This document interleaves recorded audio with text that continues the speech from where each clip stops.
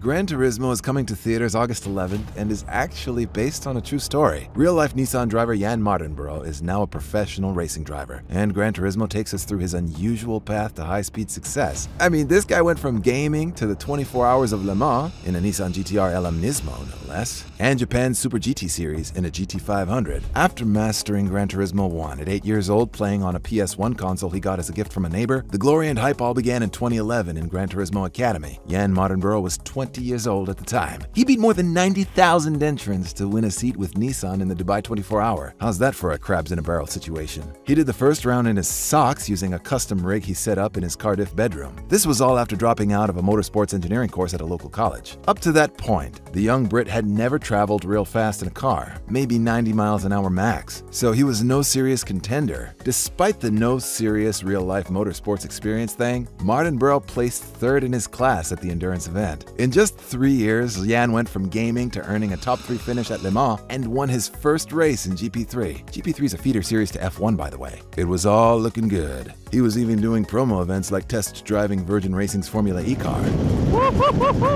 When tragedy struck a year later in 2015. The scene of the crime, Nurburgring. A track Jann felt he had mastered in the game. He did not heed to the warnings that the German track had claimed the lives of 70 drivers in competition. On March 28, 2015, Jann flew off the track.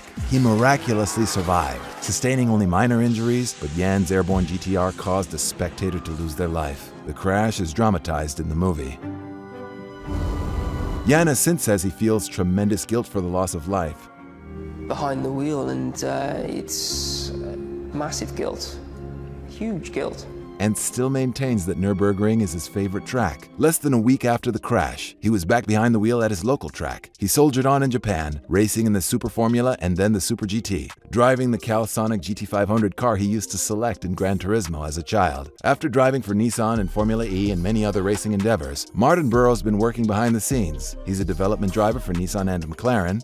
Not a bad way to make a living. At 31 years old at the time of writing, he's quite a bit beefier and has long, photogenic hair like British racing superstar Lewis Hamilton. Jann's about to get much closer to superstar status when Gran Turismo drops. Archie Madekwe stars as Mardenborough. Jerry Halliwell Horner, aka Ginger Spice, aka Mrs. Christian Horner, plays as Mama Leslie. Jaimin Hansu is the father, Steve Mardenborough, who was a modest football star in the 80s, by the way. Steve, not to Jaimin. David Harbour stars as the hater, Jack Salter, and Orlando Bloom is in the mix as Danny Moore. Beyond entertainment, the movie is showing there's a direct correlation between being a good driver in Gran Turismo and being a good driver in real life. Maybe a Microsoft Flight Simulator movie is next?